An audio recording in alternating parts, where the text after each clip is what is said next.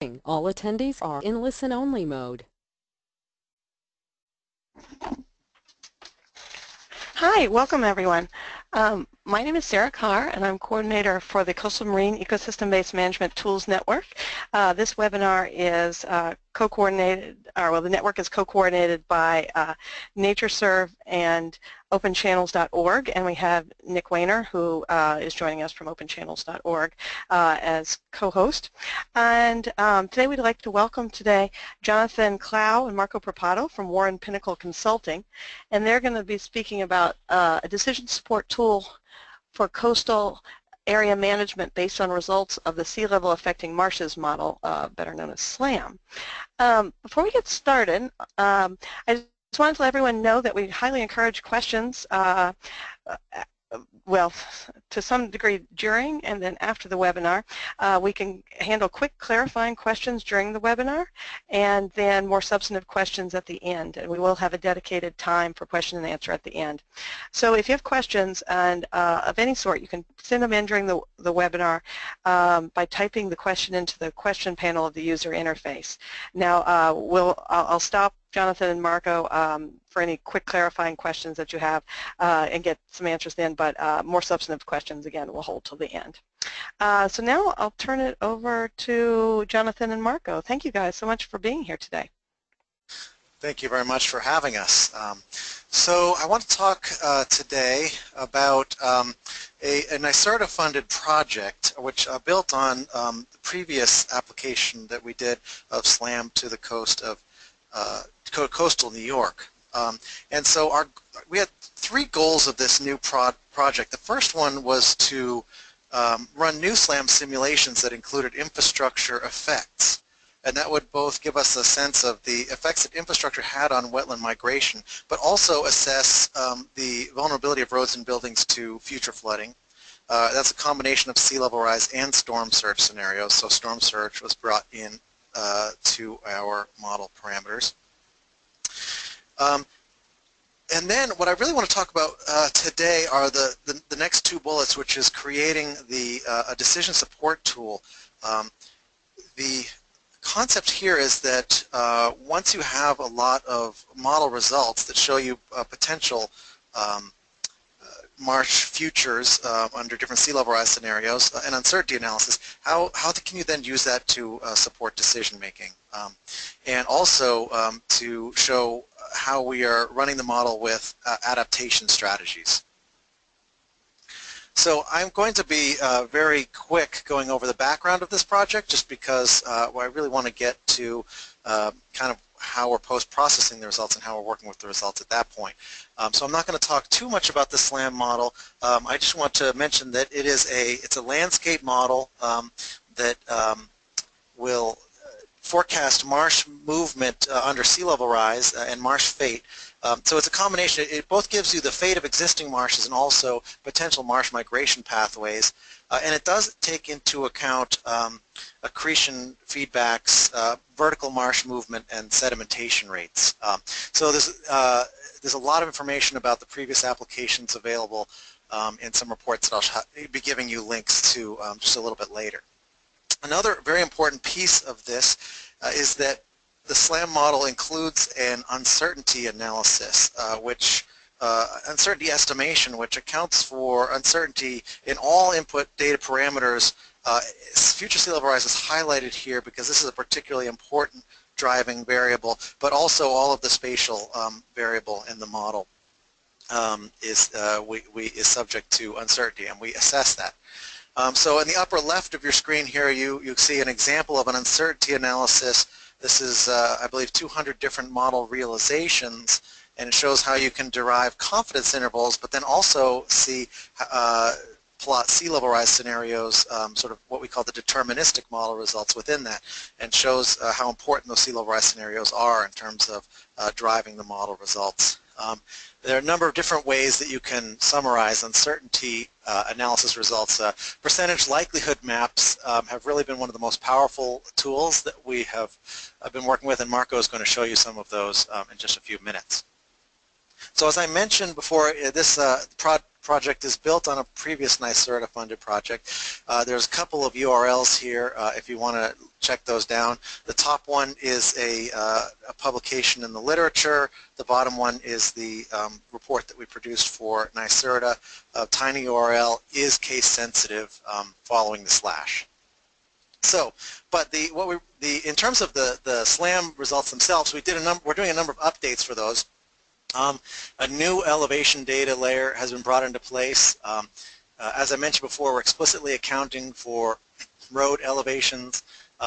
We have added a model update to include marsh collapse when marshes change types. Often there is a collapse in the soil structure. So we're using some data from David Burdick and UNH to characterize how much of that may be happening, and that's obviously part of the uncertainty analysis as well. And also the latest New York State sea level rise scenarios are being utilized. So again, this is an example of some output which shows that we actually are producing shapefiles of roads and how frequently they are flooded under a combination of sea level rise and storm surge. And these roads are broken down into 5-meter segments. So we're not going to say, well, an entire road is flooded, but we'll tell you exactly where that road is predicted to be flooded. This is a current condition map, and it goes from the red area, which is predicted to be always flooded or flooded at least once every 30 days, and the blue area being a 100-year storm surge, and infrastructure point data are also in place that include, we'll give you some information about the vulnerability of schools, fire stations. I think there's about a dozen different infrastructure categories that we're putting into place. And we do some of these roads that are currently predicted to be flooded, we actually, this is an older result, but we actually cut those out of our model results because in many cases that's just a problem with the bare earth elevation removing a bridge. So this is the same result under 1 meter of sea level rise. So you can see that there's an awful lot of road segments in this part of Westchester County. I should mention that our study area is slightly smaller than the previous subject. It's New York City, 5 boroughs, Westchester County, and Nassau County at this point that we're doing this evaluation for. So under 1 meter sea level rise, there's quite a bit more vulnerability, and under 2 meters sea level rise, a lot of roads are regularly flooded, and you can see that the 100-year storm penetrates further. So that's really the background of the model, and now I'm going to hand off to Marco to talk about how we're modeling adaptation strategies. Good afternoon, everyone. Yeah, so the previous project, as Jonathan was saying, we developed the SLAMM model for the New York, Long Island and New York City area. And in this project, we are focusing on trying to evaluate some adaptation strategies in order to respond to climate change. And together with the New York City parks, we consider 4 adaptation strategies to evaluate under sea level rise. And these are mentioned in this slide here. The first one, which is the most obvious or simple one, is to allow marsh migration in undeveloped dry area.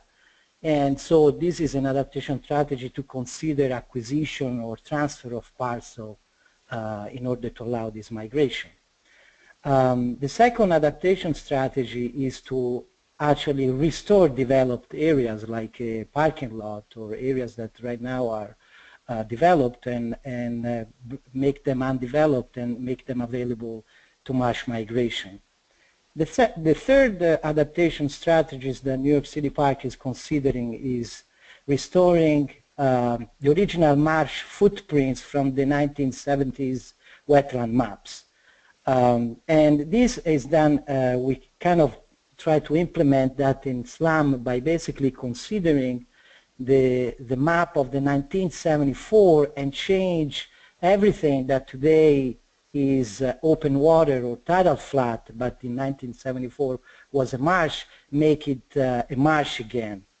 And with this update also we update the elevation to an approximate mean tide level elevation. And this is basically mimicking the restoration, really, that is occurring also, that is going on in some sites around New York in the latest year. The fourth adaptation strategy that we consider is the thin layer deposition of dredge material on low marsh in order to provide some elevation capital to marshes that are maybe drowning or low in the tidal frame, and we boost their elevation. And after doing some research and references, we basically consider an addition of 20 centimeters of dredge material on a low marsh area at some future time step. And this is done within a 60-meter boundary from either open water or dry land to mimic the high pressure spray that can be done from a boat or a truck. So next slide, please. So here I'm going to show the result, a simple case, an example result from W.T. Davis Marsh Parcel that is in Staten Island. And next. Today, this is the land cover for W.T. Davis. It's mostly high marsh with fringes of low marsh in blue and tidal flat, and surrounded by dry land around. Next. So this first image I'm showing is the current footprint of the current marsh. So this is basically all the area that is today either low marsh or high marsh. And in the next slide, I'm showing the results that is coming out from all our Monte Carlo simulation, where we considered several realization of the model. And here I'm showing all the areas that get in at least one of these simulations become a marsh because of sea level rise. And so this is basically the green showing the potential marsh migration in undeveloped area on top of the current marsh footprint. While the next slide, where we allow the marsh migration in developed area, in this case, in this parcel, there are not too many opportunities, and maybe some of them are actually in practice impossible because maybe it's a building, but at least hydraulically that could be possible. And these are in pink in this image. The next slide, we considered the marsh restoration to the 1974 boundaries. And so in this case, it's the boundaries, everything that is edging the tidal flat today would be restored to a marsh system, to a low marsh system, and would add acreage to the marsh system. Now, we are not only providing image of the footprint, but through the Monte Carlo simulation and the uncertainty estimation, we actually provide the uncertainty maps. And the next slide shows exactly that is not only the footprint of the new marsh migration in undeveloped area, but also the associated probability among all the different model realization. And as expected, the areas that border the current marsh system have a high probability to be colonized by the marsh migration, while the further you go away from the marsh system or the higher you go, really, the probability become a little bit less likely. So in terms of planning and management, this provides a very important information when you are thinking about parcel appropriation or acquisition. Obviously, the map, we consider also the entire map where all the different strategies are considered in the next slide.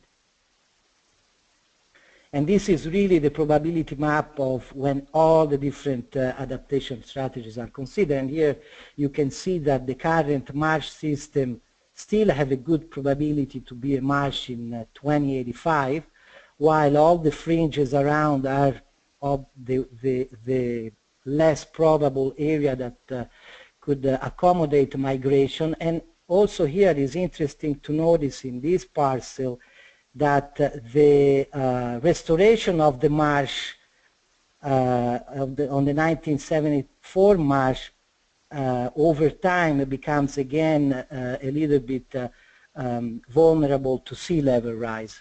As you can see, the blue edges around all the different creeks that were restored in 1974. Obviously, these results are not the same. No, go back. Yes. Sorry, the thin layer.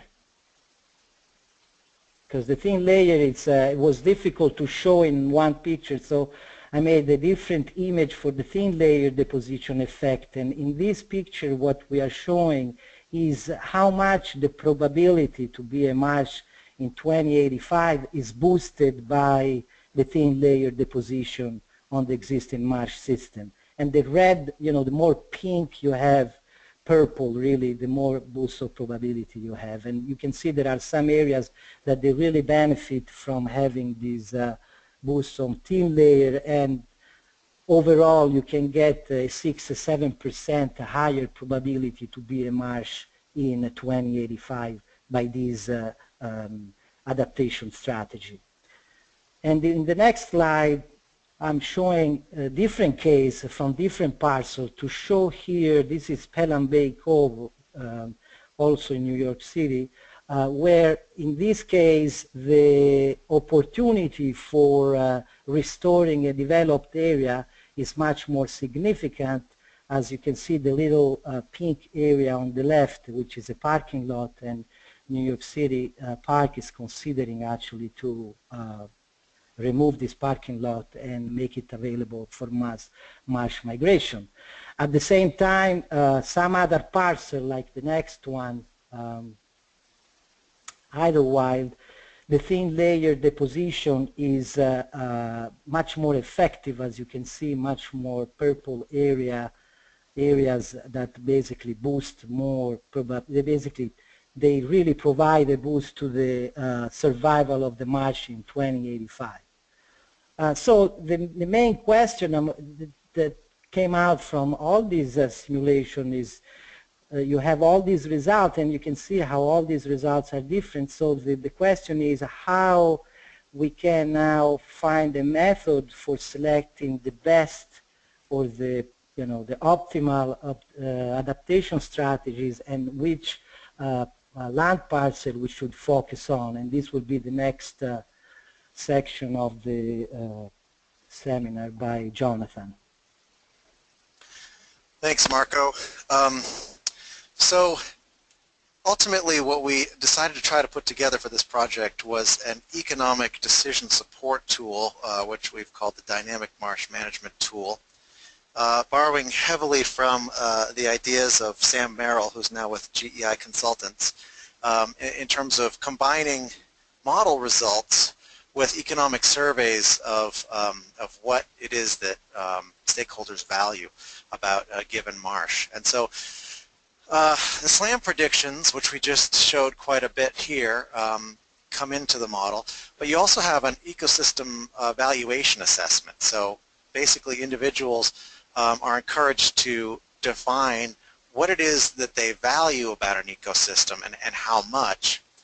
Then you combine those ecosystem valuations with the SLAMM predictions to say, okay, well, get to develop a relationship between land cover types and those values, which we call utility functions. And this leads you to something which will give you a relative parcel value over time that can be integrated. And you can also evaluate alternative management actions over time and their values.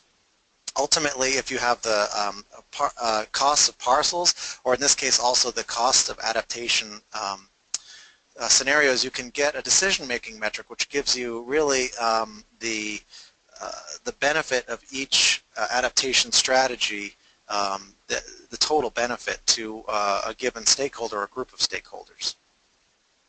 So in terms of ecosystem services that we defined,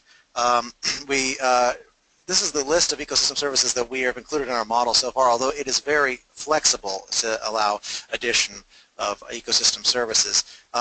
There is another tiny URL here if people are interested in how these are defined, and also if people are helping out by filling out these surveys, there'll also be links there as well. But ultimately, the ecosystem benefits that we came up with through literature and through surveys and meetings with stakeholders were nutrient sequestration, which can be carbon, nitrogen, or phosphorus, recreation in various forms, whether it be a dryland recreation, a wetland recreation, or the provision of natural services to underserved communities, making sure that those natural areas don't disappear. Habitat functions, including nectin habitat and habitat connectivity. Flood protection, it's well known that marshes will mitigate flood waves and potentially protect infrastructure behind that. And then a few other general categories, which could be general preservation of natural areas as catch-all, or if there's one marsh that has a particular historic value or political value that causes it to be valued more highly. And so the way that we have been trying to ascertain these values has been through prioritization surveys. And so we've created a couple of online surveys, and we've received a number of over a dozen responses from stakeholders in New York City, which is the top survey, and we're just in the process of releasing and trying to get some information. We're going to be doing 7 parcels in Nassau County. And so along with those surveys, we worked with DEC and other stakeholders in Nassau County to define basically a number of important marshes that they wanted to just get some more information about. It's really a case study that we're producing here. And so along with those, you can see that there will be a document which describes the different areas and links to them and gives information about them. So what I want to, the survey themselves, survey in 2 different ways. First of all, it asks users of the ecosystem services that they're looking at, what's most important to them on a relative basis. And the second question that it asks is, if you're looking across these sites, which of these sites are better at providing these ecosystem services. So for example, if we're looking at the case of carbon, nitrogen, and phosphorus sequestration, you could pretty much make the case that 1 acre of marsh in each of these different places may be sequestering the same amount of nutrients. Although you may also have some information about the marsh health in these, or marsh density, which would cause you to have a different answer, for a site-specific answer. For recreation, you could definitely have some differences there, and so this allows the users to give their site-specific information about the fact that, okay, in one of these wetlands there's a boardwalk and it's regularly visited by school groups or the like, and another one has no access to the subway or whatever the case may be. So I'm going to show a little bit, a quick demonstration of this tool, which we've developed in Excel with a Visual Basic, a very simple Visual Basic driving software. And this will eventually be one of the deliveries for this project will be the final Excel spreadsheet, and we've already shared some samples for this. But so you start out with a concept of just which sites you're looking at, and you can actually, if you'd like to, you can input a discount factor if you feel like you, for your decision-making purposes, you value the marshes in 2100, say, for example, less than the marshes, less than you value the current condition, just due to a number of uncertainties, or just then you can put a discount rate. Or you can also select your period, or what you're going to make your decision, whether it be 50 years, 20 years, 100 years. And the next tab is labeled Delphi, and this shows the results. These are actually the results from the New York City survey that we have all combined together, showing that in terms of what we surveyed, carbon sequestration when combined is about 24% of what people value. Habitat is very important, about 35%. Flood protection is important, and recreation also is about 15%. In terms of the site-specific differences between sites, those weren't. There were some that were identified, but in many cases there were not really sharp differences that were identified. So this is one area where some additional refinement. If you, for example, really knew that you personally valued recreation in one location more than another, then you could make those modifications. Within the model are all the SLAMM land cover summary. So for example, this shows the result. This is an expected value calculation that shows the land cover of Udall's Cove over time, showing that you get more and more open water in your expected value. You get your salt marsh and your low tidal. The way the model works, it doesn't actually calculate on expected values, but it calculates on each of the uncertainty analysis realizations and calculates an independent utility for each of those realizations. Then you can look at the results. It presents you with an overall benefit. You can rank your sites. You can look at the results over time. So what this is showing is that given the inputs that we have in the model right now, which may not match your particular priorities, but just for this case study, that Idlewild and W.T. Davis have the largest amount of sort of ecosystem benefits that they're providing over the period of the simulation, but they also have more vulnerability, so they're dropping down quite a bit more than some of these other sites which have lower utility, but in some cases are kind of slow and steady. And you can also look at the utility components that are predicted by site. So for example, in W.T. Davis, because these are relatively large sites and they have a lot of marsh, the carbon sequestration, the nitrogen sequestration, and the phosphorus sequestration are providing more than half of the utility value for that site. So if you wanted to, again, you could use this tool either to get an overall sense of like survey a group and get a consensus or a stable value in that group of what's valued, or if, as an individual you might have different choices, and it's pretty easy to test those out. You can say, okay, well, I know I have my own survey results here, and so I actually, let's say for example I wasn't interested in nutrient sequestration, and let's say for example I felt like the Idlewild had a much higher recreational potential, so we can increase those. Then when you hit the calculate button, the Visual Basic starts reading the SLAMM results, calculating these utilities, and putting those into the results.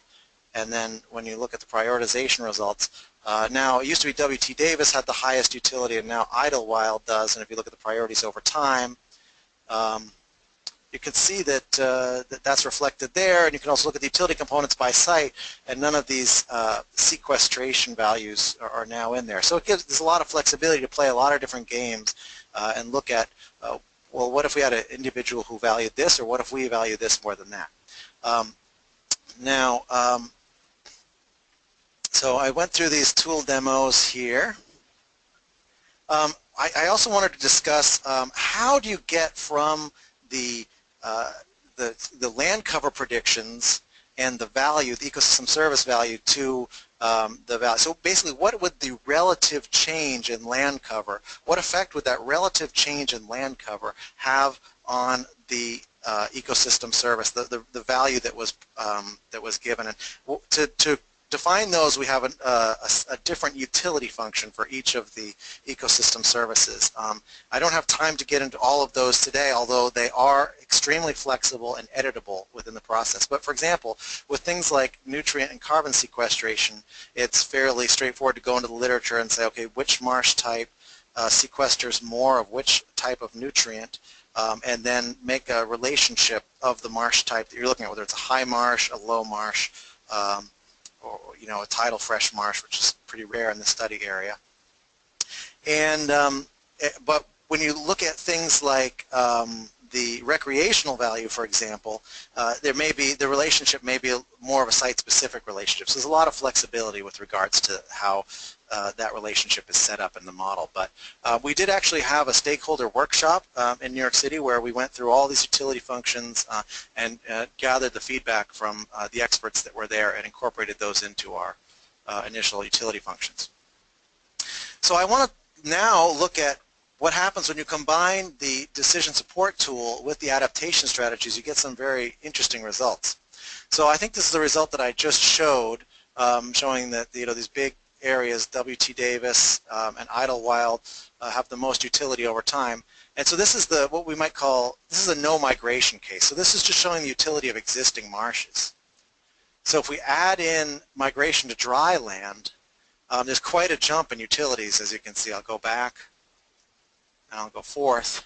So there's quite a jump in utility, as well as things like Alley Creek in Queens, which shows a steady decline in ecosystem services, actually shows the potential for an increase in ecosystem services if the marshes are allowed to migrate in that location. So that's an interesting result.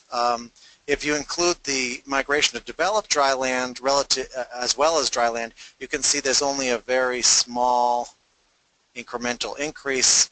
Of course, it varies from site to site depending on how much developed dry land there is in each location. So I want to go back to the base case and look at the other two adaptation strategies.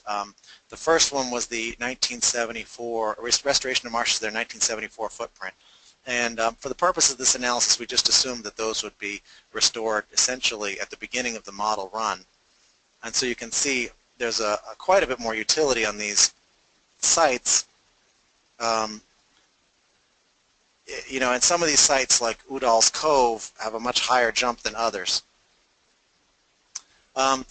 Again, going back to the base case, so this is the existing marsh, and now let's look at thin layer deposition on the existing marsh.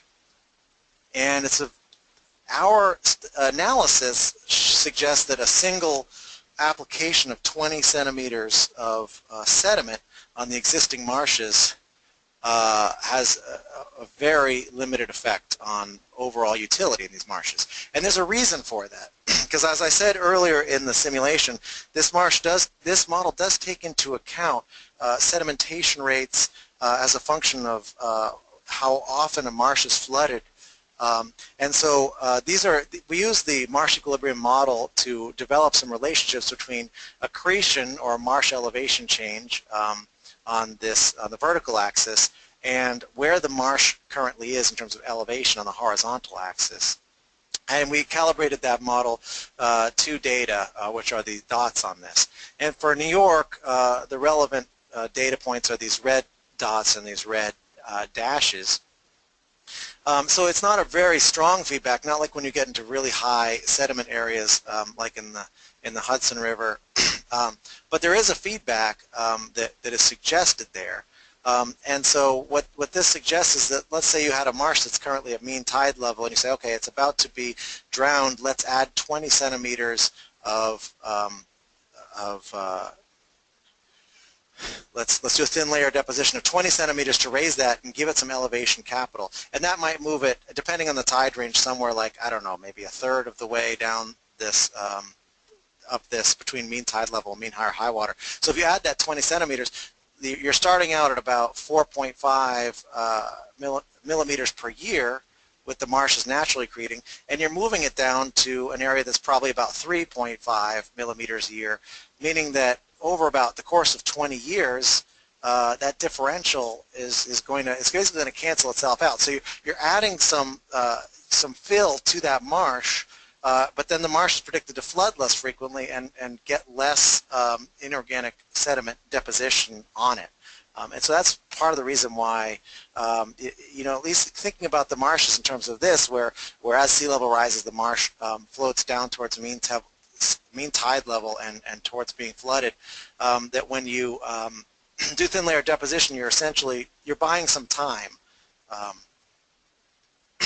So one of the more interesting results that came out of this is that we can look at the incremental benefits of each of the adaptation strategies. So this is the incremental utility over the entire time period that we've looked at. as compared to the no migration, so the current marsh, the current situation. So obviously there's no incremental benefit to no migration because that's the base case. When you do thin layer deposition, there is some benefits, and you can see on a site-by-site basis it does differ. That Idlewild and W.T. Davis have the biggest potential for increases, but it's still small even compared to the migration to developed land. And you can see that Lemon Creek would have the highest potential increase in utility. If you look at restoration of 1974 wetlands, obviously that's a pretty large job, but it does have quite a bit of potential for increased utility. Finally, migration to undeveloped land had the highest impact on total marsh area, which was therefore related to the utilities, the ecosystem benefits, the total ecosystem benefits that were produced. So this could provide you with a benefit side of a cost-benefit analysis. You knew the costs of each of these different, either the purchase of undeveloped land or some of these thin layer depositions, some of these procedures are, you could put costs, associate costs with those. The last slide that I want to look at here, summarizing results, show the benefits predicted at 2100 for each of these sites. So these are the incremental benefits that we just looked at. I mean, actually, they're not incremental because the base case is shown here.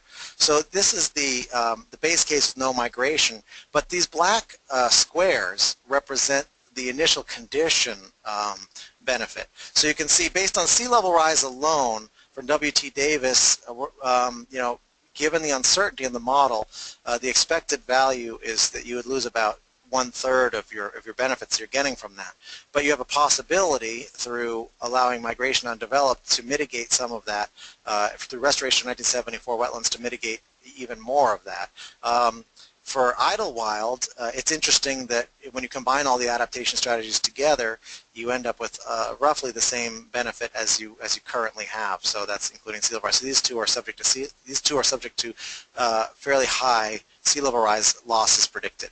For Alley Creek and Queens, this was not as predicted to lose. This is one of the slow and steady sites that we pointed out where sea level rise is not predicted, basically due to elevation capital, tide ranges, and other factors, is not predicted to have as much of an effect. So actually with migration to undeveloped, you could even have that marsh habitat improve in terms of ecosystem benefits potentially. So these are kind of interesting results. The final point that I wanted to make was that it's interesting observation that many of the marsh fate models, especially when they account for marsh vertical movement and accretion rates, and they also account for marsh accretion feedbacks, where when the marsh starts to become flooded, that it starts to accumulate more sediment for a number of mechanistic reasons, wouldn't predict a lot of marsh loss under historic sea level rise rates. If you go somewhere between 2 and 4 millimeters per year, even up to 5 millimeters per year, there wouldn't be a tremendous amount of marsh loss predicted. The marshes would, in many cases, provided they have an adequate sediment supply, be able to keep up with that. And so one question is, well, what about historic marsh loss rates? We've seen a lot of that, in Jamaica Bay, for example. Many studies are pointing at other factors, anthropogenic factors, whether it be boat traffic erosion or whether it be excess nutrients, which actually can cause a marsh to become less viable, grow less root matter, and erode more rapidly. And so one of the things that we just added to the model very recently was an accounting of historic loss rates and incorporate that into the tool. So this is the base case that we've seen before, and this would be that same case, but in this case we've accounted for the historic marsh loss rate, assuming that that would be additive to sea level rise losses. So assuming that is not a sea level rise, so that's there's a bit of an assumption going into that. But if you were willing to accept that the historic loss rate, also assuming that it remains constant, doesn't increase, or the nutrient conditions doesn't get cleaned up. So it just gives you another way to look at the model results, and you can see that the utility of these marshes, there is an effect, obviously, on the utility of these marshes if the historic loss rates continue. And what we'll do for our final product is that we will take some of these marsh loss simulations and build them into some of these types of long-term benefit analyses. And that's an update on our project, which we should be finishing up, you know, within this calendar year, I would think. Okay. All right. Thank you both so much. Let's see. I wanted to remind everyone how to ask questions. You can ask questions by typing them into the question panel of the user interface, or you can, if you have working audio, you can raise your virtual hand, the little hand icon in the user interface, and I can unmute you. So a couple of questions so far. There was a question, it was very early on, but whether there's any plans or funding to do any of this work in New York. Oh, to do the adaptation strategies. Yeah, yeah. Sorry, well, not the analysis. But no, that's fine. I know that New York City Parks is working hard on that, and I don't know, you know, I can't speak to the status of the funding, but I know that they have been a very important partner in terms of setting this up, defining the parcels, defining the strategies that they're interested in examining, and so you know, I would defer that question to them. Okay, all right. Thank you, Jonathan. And there was a question as to whether there's any plans to expand this to other areas of the country. And I guess I'd expand that question to, like, is it possible to do this in other areas?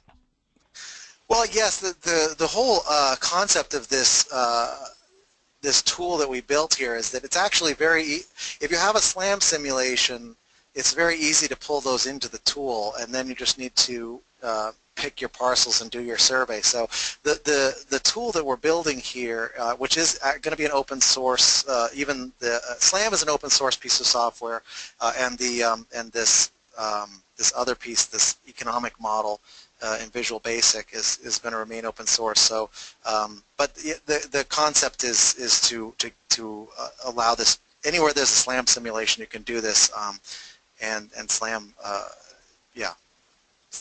So I think we don't know, this hasn't been released yet, so obviously people outside of our group can't do it yet, but that's our hope. Okay, great, thank you. Oh, and then a question, when will it be released? Well, I mean, I think that we can, you know, for people who are engaged in the process, we have released some drafts of the spreadsheet, and so upon request, you know, assuming that our client is amenable to that, then we can release some working drafts. But the whole project we anticipate wrapping up this calendar year, and then I don't know, you know, whether there's any review process that would have to go through after that, but you know, sometime in the very near future. Okay, all right, thank you. And what would it take for an entity to run this analysis? Let's say they were starting with SLAMM from scratch. Well, I mean, SLAMM model has a long history, and it was really developed in an era of not very much data. Their LiDAR was not on the scene. GIS didn't even exist, or was just in its infancy, and so but it has grown much more complex with, you know, accretion feedbacks and a lot more careful accounting for tide ranges and uncertainty analysis and the like. So I mean, I think the question of what it takes to apply the SLAMM model, there's a lot of different sort of flavors of SLAMM application. There's some that are sort of quick screening level tools to see what areas might be flooded, and there are other. NYSERDA funded a fairly sophisticated analysis, which included the calibration of another model to mechanistically account for accretion rate feedbacks, and so it's you know, there's a range. Like but once you have a SLAMM simulation, then this the capability to import data into this tool and then use the kind of surveying process should not be a tremendous burden, I don't think. Okay, all right. Thank you, Jonathan. Another question, how did you choose the decision support tool above other available model applications? Were there other interfaces with which it with which it needed to be compatible?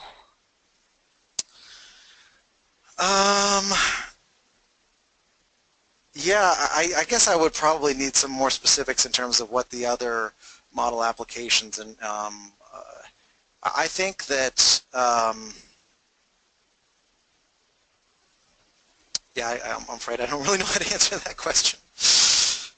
Well, I would just say that to whoever asked that Warren Pinnacle developed SLAMM, so it would be a natural fit for them to work with SLAMM on this application. Right. I mean, if they're asking about the right SLAMM, it sounded like they're asking about the decision support tool versus other decision support tools, and I think we just needed to build something that we could pull. First of all, it's not the decision support tool itself is not a tremendously complicated or sophisticated operation. So building something in Visual Basic probably seemed just as easy as trying to take somebody else's model framework and bring our results into it. But it definitely gave us the flexibility to export all of our uncertainty analysis results and then calculate a expected utility for each uncertainty analysis iteration. And then now, I don't know, there may be other tools that already do that, but I was not aware of any other tools that did that we could just sort of snap the SLAMM results into. Okay, all right, thank you. Sure.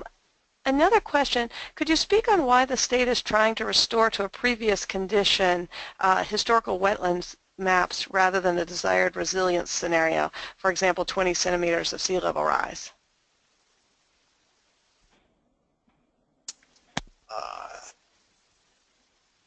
You know, in terms of the, I don't think I can.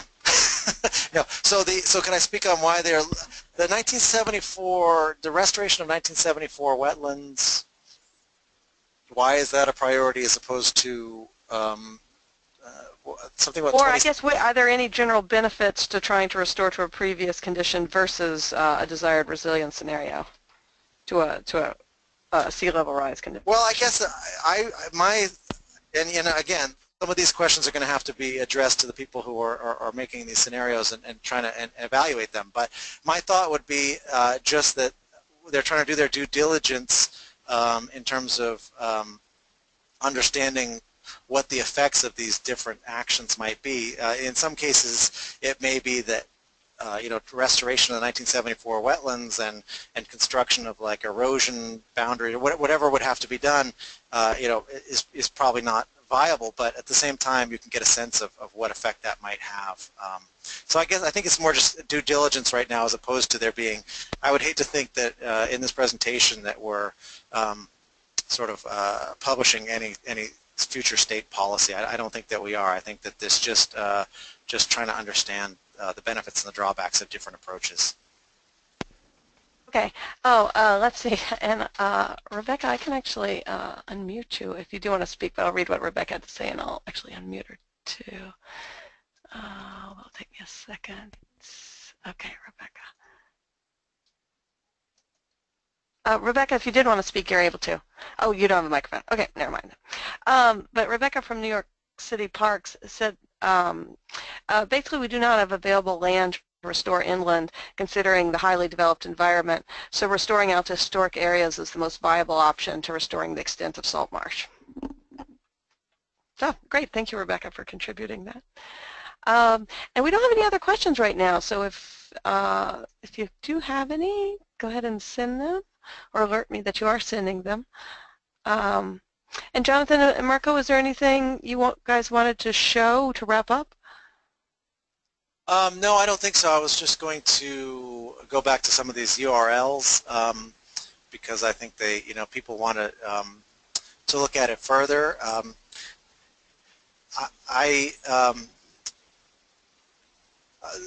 Just in terms of an overview, I think that we're excited about the combined use of the the potential power that the prioritization tool has, the sort of the economic tool in combination with modeling adaptation strategies to really to help people understand, the potential differences here. The other thing to point out is that if you want to plan, these are uncertainty analysis simulations that include a sea level rise rate that ranges from about 0.4 meters by 2100 through 2 meters by 2100. Now both of those are given fairly unlikely possibilities, and the density of sea level rise scenarios is in the middle towards a more likely, I don't know, 0.8 to 1.2 meters of sea level rise. But if there was a specific, this model can also be adapted to plan for a specific sea level rise scenario, or plan for a worst case, as the case may be. So I think there's a lot of flexibility in there. Okay, fantastic. Thank you, guys. This was a great presentation, and oh, wait, all right, there's one more question that came in. There's thanks that's in, but one more question. Sure. Do you have or know of a means of quantifying the amount of flood protection benefit in relation to the size, extent, elevation of a marsh? Well, Marco, do you want to speak to that one, or do you want me to handle that one? No, so yeah, I mean, the one of the aspects of this tool is really the flexibility, and the utility can be improved as more knowledge come in. And right now, the way we kind of evaluate the flood protection is really, as all the utilities, really a relative